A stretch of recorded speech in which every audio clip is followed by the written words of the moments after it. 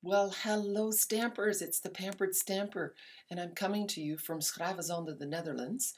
I'll be in Holland for another 4 weeks or so. On the 29th, I go back to Canada. But today is the first session for our Penguin Place Parcels in the Post. Now, you might be asking, what on earth is parcels in the post? Well, a parcel is kind of like a present, and the post is the mail, and a parcel in the post is something that you can get from me in the mail to make your crafting life easier. So let's take a look and see what's in the parcel in the post. It's based on this bundle, the stamp set and the punch. Now, the stamp set that I have in front of you is a Dutch one. It's really nice. There's not that many stamp sets that are available in Dutch, but it's available in English as well. But for most of the cards, you won't even need the punch and the stamp set. Now, it is being continued on. It was in the holiday catalog, but it's not being retired, so that's really good. But the reason I want to do this parcel in the post is because the paper is so adorable. So let's take a look. So my parcel in the post is a bunch of coordinated products. So I'm starting with, you get 12 sheets of 6x6 paper. So let's take a peek. And it's just adorable. So I thought I want to make some easy cards and some fancier cards that focus mostly on this paper. So you get the 12 sheets of paper, and it's perfect for winter. It doesn't have to be Christmas at all. And I really like that. They're fun cards. They're cheerful cards. We need a little bit of joy.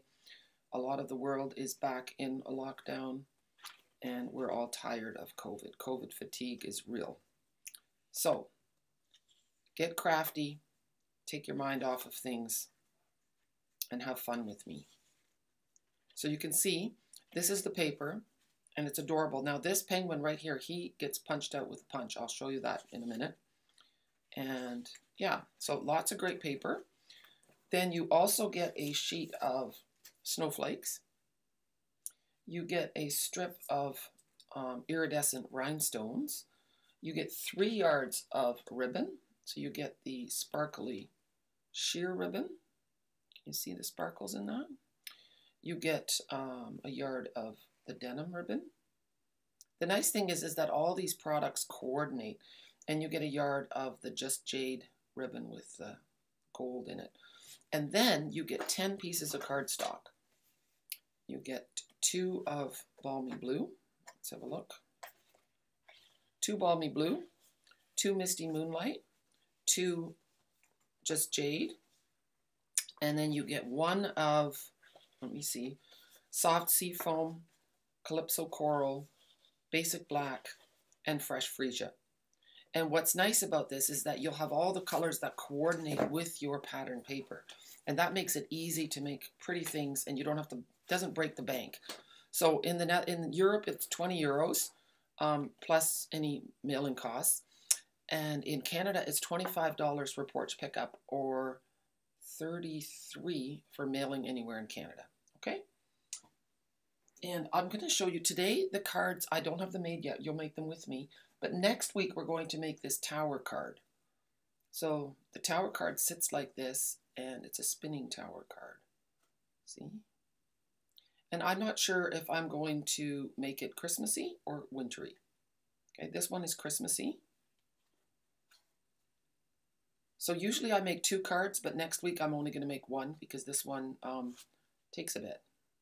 Isn't it fun? I absolutely love it.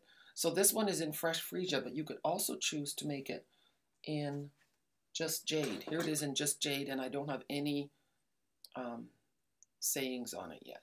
So, but isn't it fun the way the pattern paper all coordinates? So join me next week for that card. And today, oh, here's another card that we're going to do. This one's super cute too. This one has an igloo made with the brick embossing folder and our velvet paper, but I'm not sure if the velvet paper is still available, so I'll check with that, but this is for inspiration anyway. And then I do already have a video out with this card. This is also the creatures from that fun paper. Okay, so there's lots of things that you can do with this beautiful paper. So, excuse me, we're going to start with a bookbinding card. And I found this on Cindy Lee B Designs. Cindy Broombaugh, thank you so much for the inspiration. At the beginning of January, you really want easy cards. I do anyway. So this one is 4¼ inches by 11 inches. And it's scored at 4¼ and at 5½. And then this part gets glued down. So that looks like a bookbinding. Okay, so then we need 2 pieces of Misty Moonlight. One is a square. This one is 4 inches by 4 inches. And this one is 1 inch by 4 inch. Then we have a pretty piece of pattern paper, 3/4 inch by 3 3¾ and this one is 3¾ inch square. So let's make this one first. And I'm going to use some liquid adhesive. This paper is so pretty, you just don't want to cover any of it up, but we will be covering a little bit of it up.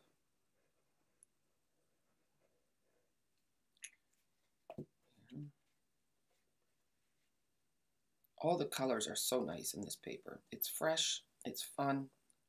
I like using the liquid adhesive because I can move it around a little bit. It gives me a little bit more wiggle room. So you can go to my blog, to Parcels in the Post, and you can click on it if you want one. I have someone in Canada that's, Yvonne, is making them for me. So she will help me out there. And here in Europe, you can message me and we'll figure it out. I'm not that familiar yet what shipping costs are like here. So bear with me. But if you come to my class on Friday, then you can pick one up in person. That's always fun too, isn't it? There. Isn't that pretty? See, now this does not scream Christmas at all, does it? We'll put that one on that side.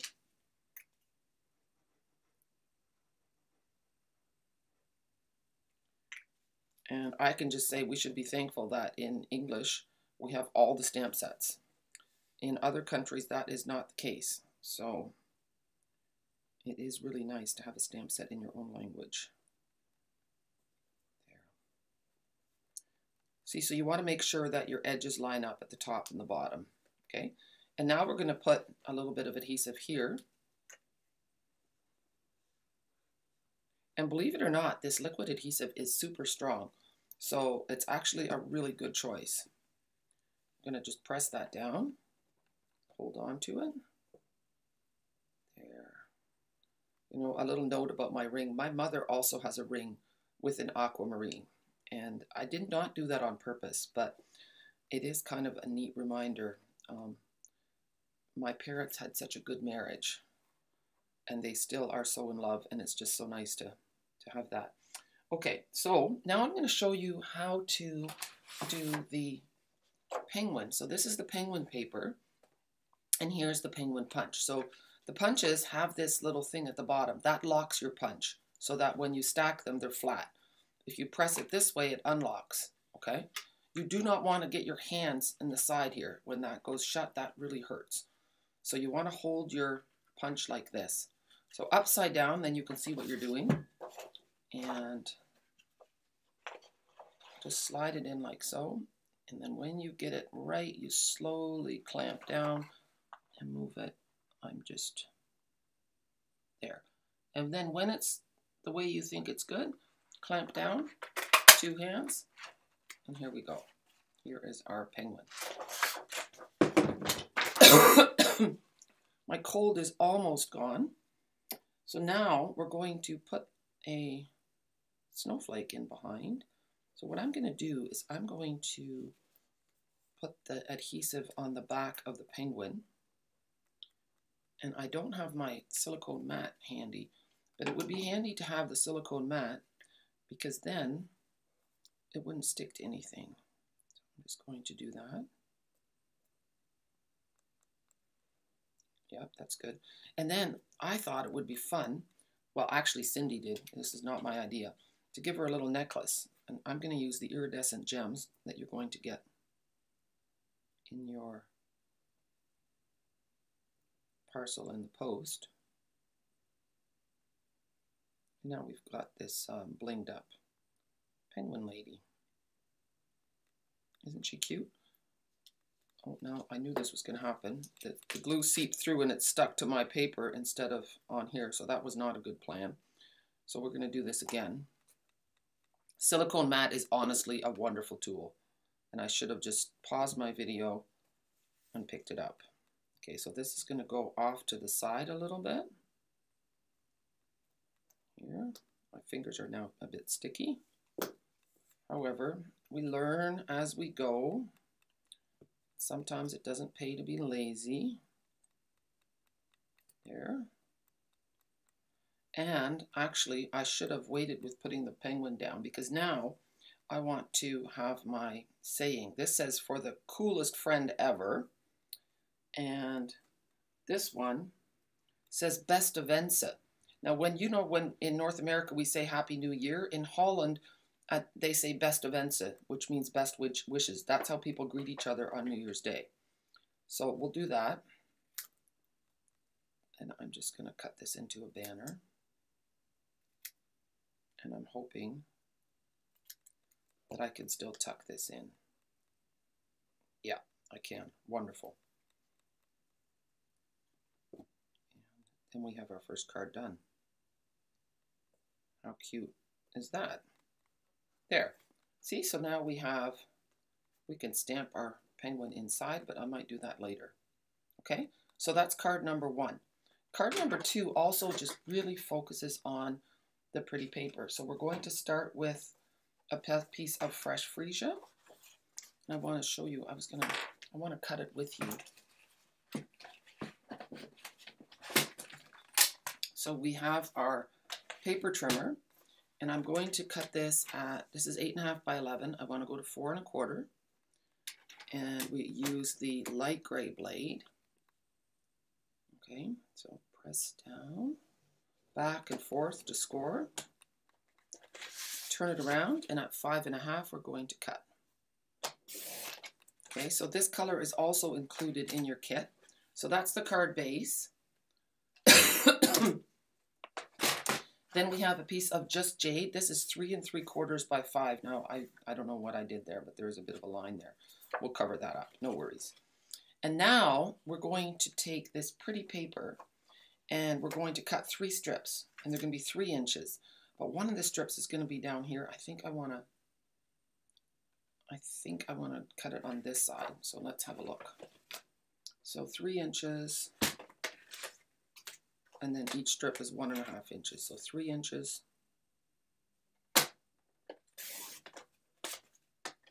And then 1 1/2. I don't know how much I'm going to cut off. See, I don't want to cut the bear's head off. So I want to have that bear in there. So I'm going to do it like so. And then I'm going to trim it from the bottom. So I'm being particular here. There. Okay, so that's the one. 1 1/2. And 1 1/2. Okay, so we have our 3 pieces. And now we're going to lay them on our card. So, well, this doesn't seem right at all. Oh goodness, did I do it wrong? I think I cut my paper off wrong. Oh my goodness. 1 1/2 by 3. 3 3/4 by 5. Maybe not. Maybe it's all good. Let's see. I kind of like him here. And I'm going to do this. It just doesn't seem right. I'm going to grab my 3 3/4 by 5. Yeah. I think I need to cut this down a little bit. But let's have a look. That's how it's supposed to be. That's going to go on here.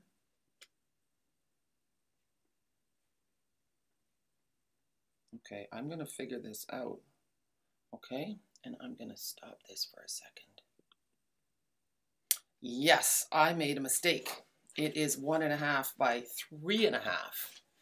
So, back to the drawing board, and I'll have to use those pretty strips for something else. So 3 1/2. You know, it's only paper, but you know what? If it's your last piece of paper, then it's really sad, I think. 1.5.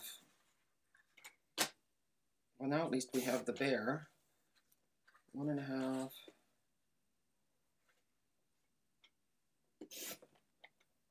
And yeah, the proportions were just wrong. So let's have a peek and see how we're going to do this now. You know, it's not a difficult card, but when you measure wrong, it just doesn't work out. So then it's a good idea to take a step back and go, oh, I kind of like this one on the bottom here. And this one at the top, and this one we're going to flip. Okay, perfect. So it's amazing. This is going to be just a super simple card, like I said, if you don't screw up. And it's just 3 strips from the same paper. I'm going to try this. I made a card yesterday with the wild cats, and it has some really cool paper too. So I'm going to try this card, this layout, with that paper. I would love to hear from you what you do with it. I love cards that really focus on the paper, because sometimes we hoard our pretty paper, and sometimes you can't decide which one to use, but now it all measures and it all coordinates and looks so pretty together. It's like quilting, but with paper, which is cheaper and quicker, which is why I love card making. I really did fall in love with card making because of the instant gratification. What other hobby do you have that you make other people happy too with what you do? You know, you can only do so many quilts. You can only hang so many cross stitches up on the wall. But cards, I know, I'm biased. Okay, see how nice that looks? It pops right on there. Okay. And then we're going to do the same thing, and we're going to put a cute little penguin with a snowflake and a saying.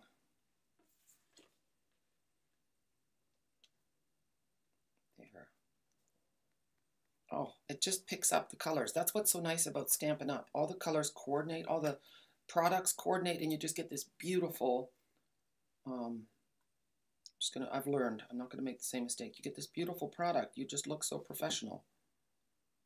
I'm gonna go off the side a little bit with the snowflake so that they see it. There.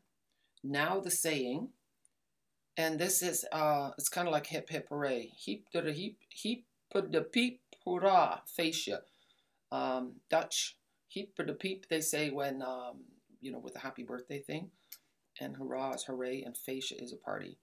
So I think I'm just going to lay this on here for a minute. It just fits. Okay. Just going to trim that a little bit.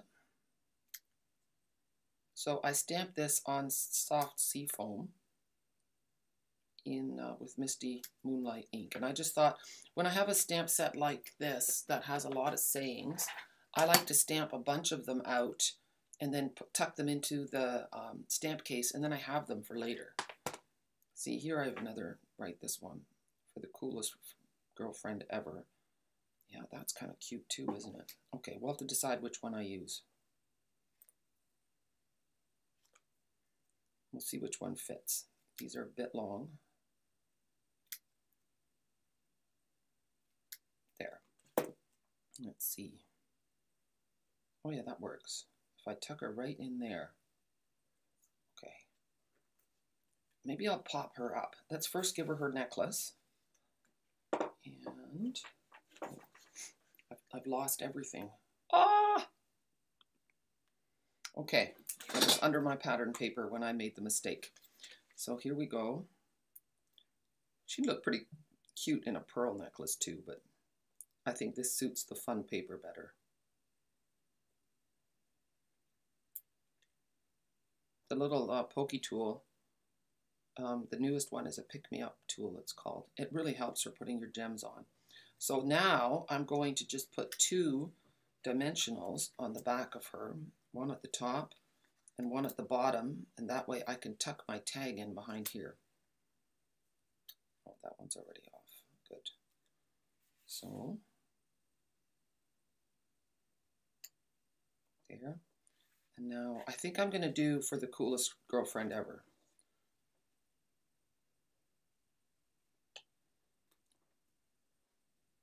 here we go. So we're just going to tuck that in.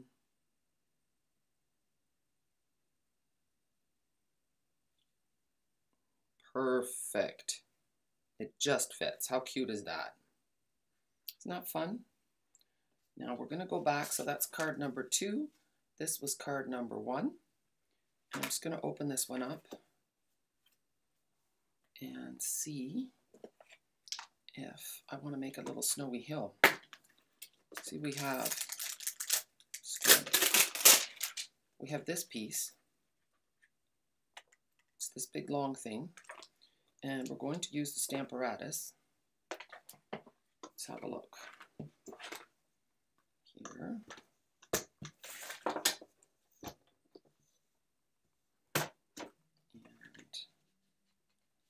And how am I going to do this? It has to go like this. I'm going to do it right on the edge. And I've got to make sure I'm not doing it upside down.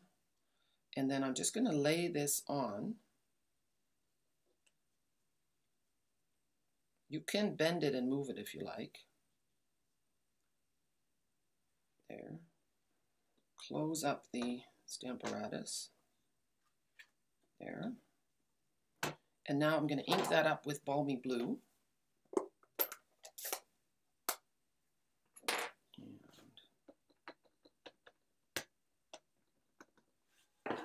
This would be a great one to use with other sets as well. It's nice to have a line.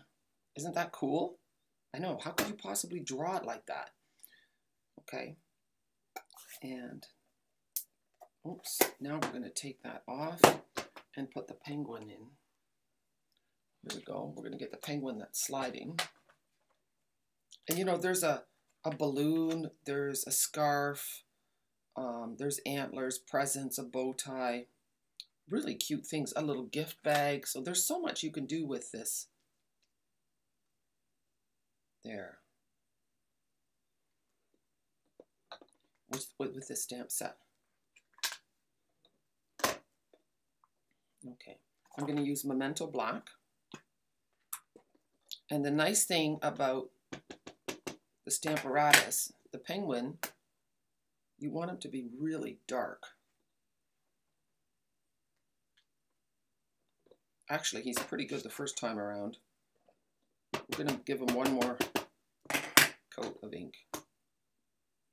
There. How much fun is that? We could give him a scarf too, but I'm not going to do that today. Best of Ensa. All right, guys. I hope that you enjoyed my video today. I just love it. I really hope that you join me with the parcels in the post. I have a few left from last month's parcel in the post, which was Peaceful Deer. So you can find them on my blog, and be sure to subscribe, okay? I'm giving away a prize when I get to 4,100 subscribers. So just click on that red button on the bottom, and here you can see where you can find me on my blog, on my website, on Facebook. And I always love to hear from you. So thank you for joining me. Have a super day. Bye.